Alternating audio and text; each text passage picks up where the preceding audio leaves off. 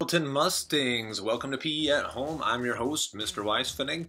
I look forward to having a great day with you as we move into our soccer skills with a NCAA tournament made specifically for you. We will go through our warm-up, our skills recap of shooting, our NCAA tourney, and then we're going to do our lesson review and a nice little cool down at the end. So to get you moving and grooving, galloping is where we're going to start. Want to just get that blood flowing, get those legs moving and grooving. Remember, at any point in time during the video, you can pause it, you can stop it, you can rewind it, and you can go through these activities. I'm going to go through them a little bit faster than what you should. So you should do about 30 seconds of each of these warm-ups. Next one is jumping. Again, about 30 seconds, trying to get high with these and trying to get those calf muscles moving and grooving, along with using your feet and getting up on your toes. Pause at any point in time that you need to. The next one after that is squats. You want to try to get down nice and low and keep your back straight on this one. With this, you are moving and grooving, trying to go and warm up all the muscles, especially the upper legs and your back and your body at the same time, getting that heart to say thank you. Should do each of these for about 30 seconds. Here's a you choose it. You can either do starbursts in the red, or you can do toe touches, windmill toe touches in the blue. If you're doing starbursts, you're going all the way down in a crouch, jumping up and exploding just like a firework. If you decide to do toe touches, remember you alternate hands, that way you stretch out your back. So one hand goes up, the other hand goes across and down to touch your opposite toe. Alright, time to go over our skills review. Shooting recap. For shooting, you want to go plant your foot beside the ball, and then you want to swing your foot like a pendulum or a swing on a swing set by going back, coming forward, and connecting. After you kick the ball, you follow through by letting your foot swing all the way up. Remember, try to use the side of your foot instead of the point of your foot. That way you won't hurt yourself and you have a flatter surface to aim better. The foot that you are planting with should point towards your target. So you see the first foot that I plant with right here, you should go and use that to point towards your target. Make sure you look down at the ball while you're kicking as well, so you make good contact. Alright, today you will be setting up a goal a few different ways. Now, as you go through this, if you find out that it's too hard or it's too easy, you can redo your whole NCAA tournament and you can change your goal size to make it more difficult or less difficult. Your options are 3 steps wide, 4 steps wide, 5 steps wide, and 6 steps wide. Notice the 6-step wide goal is very wide and is very easy. So for your first time through the tournament, do exactly what it says, and then the second time through, adjust it depending on your own level to make it so it's challenging but fun. The other thing that you can change is how far back you are kicking. You can either be 15 steps back or 10 steps back today. And notice how I used a marker. My shoe is where my line is. I marked it 10 steps back or 15 steps back. That's where you kick from every time. Alright, time to go to our NCAA tournament, also known as March Madness. The reason why this term is put out there as March Madness is when they have the basketball tournament, it usually happens in March. And most tournaments kind of in the NCAA tournament accumulate to March Madness being one of the biggest ones, because you have 64 teams that play against each other. So using that format, we're going to play our soccer tournament this year. With this, the rules are simple. Complete the challenges as they appear, beat the teach, and advance to the next round. So, Middleton Mustangs, your road to the Final Four. You have been selected as the number 6 seed in the East. Congratulations. For round 1, being the number 6 seed, you will take on the number 11 Bemidji State Beavers out of Bemidji, Minnesota. To beat the Beavers, you will need to make 20 dribbles in a row without losing the ball. So see how I'm going back and forth, passing the ball from foot to foot without losing it. You have to do it 20 times without losing it to make it past the Bemidji State Beavers. Feel free to pause the tournament at any point in time and rewind if you need to. Congratulations to those of you that made it past Bemidji State. You are now going to take on the University of West Florida, the Argonauts, out of the panhandle of Florida, the Argonauts will go and require a different setup. You will be going 10 steps back from your goal, and you're going to make your goal 5 steps wide. Feel free to pause as you set this up. Notice what I used to go and set up my goal and how I marked where I'm kicking from.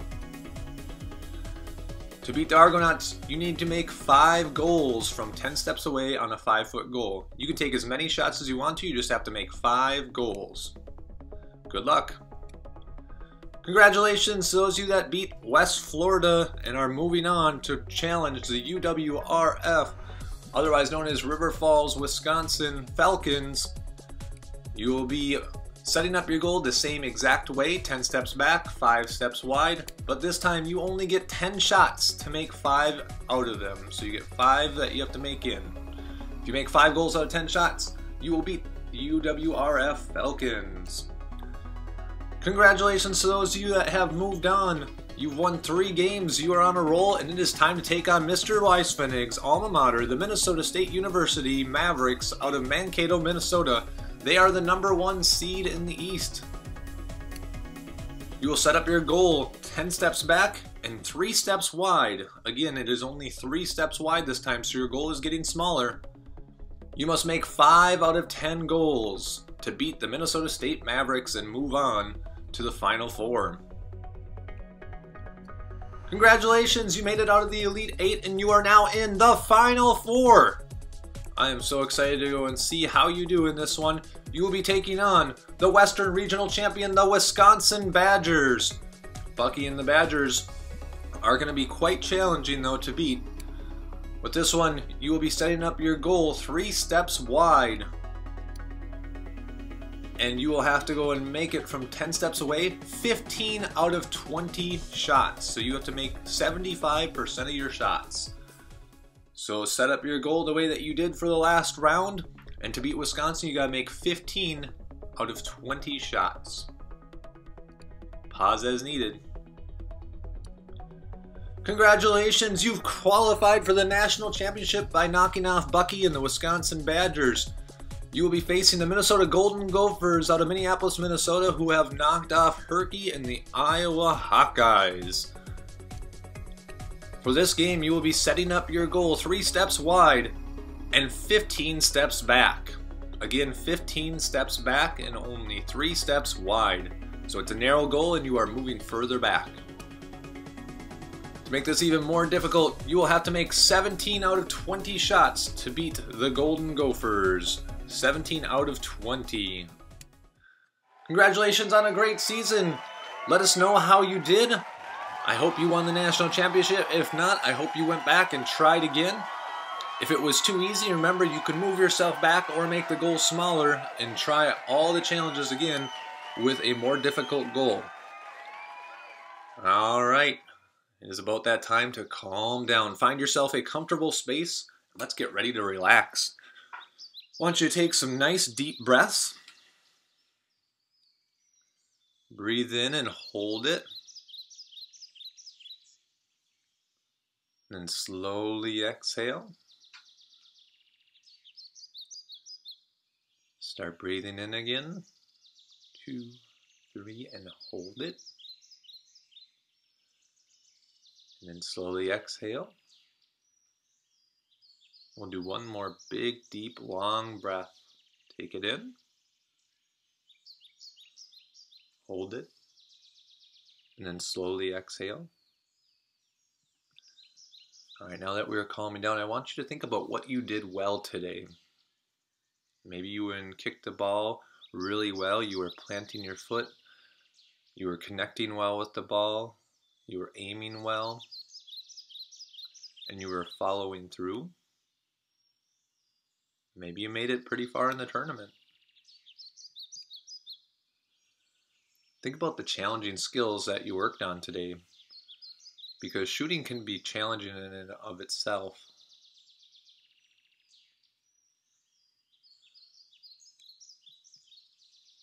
Now with those challenging skills, I want you to be proud of the work that you did. If you went through the tournament and it was too hard, but you tried it again, maybe you got a little bit further in the second time or third time, fourth or fifth time. Maybe it was too easy and you went and changed up the goal, made it smaller. Maybe you stepped further back. Maybe you did it outside in the elements. Be proud of the work that you do. As long as you give your best, that's what matters. And remember always to thank the people that help you.